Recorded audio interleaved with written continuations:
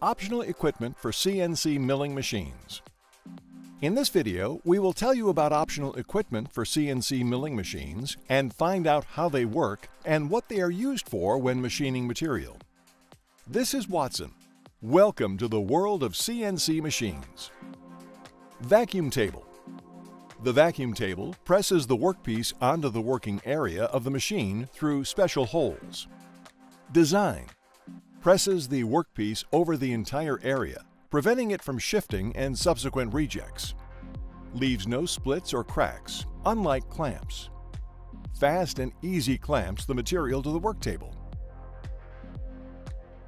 Aspiration system.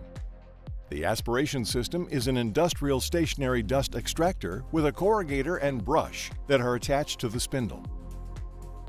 The system sucks chips and dust into a special bag during operation. Advanced aspiration systems not only clean the workplace but also filter the air. DSP controller. The DSP controller is a remote controller connected to the machine. While the machine is running, you can adjust program parameters, increase or decrease spindle speed, set the 0 point, stop the program, run the layout from a USB stick. With it, there is no need for a separate computer to control your CNC router. Coolant system.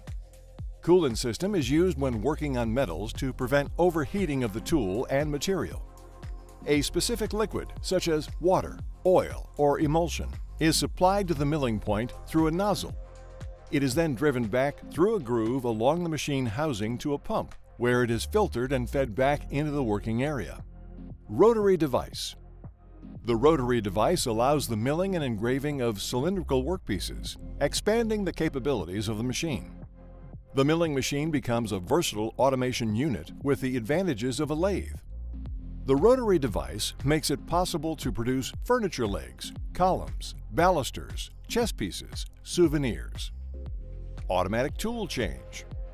All tool changes are automatic with no operator intervention. All you need to do when using an automatic tool change system is to select the tool according to the machining program. Install it in the tool nests, set the settings, and start the program. Tool height sensor button. The tool height sensor is used to detect tool height in the Z-axis. It operates by closing the contact when the tool touches the metal plate of the sensor. It facilitates tool changes and is easy to use. The sensor is resistant to mechanical stress, chips, and coolant. Gantry leveling system. The system automatically aligns the gantry along the Y-axis. If the gantry is not aligned, it is not perpendicular, which can lead to jamming of one of the drives and skipping steps. We have told you about 8 options to make working on milling machines easier and simpler. If you still have questions, feel free to contact our engineers. Write in the comments what else you would like to know about milling machines. Give us a like if the video was useful. This is Wattsan. See you in the next videos.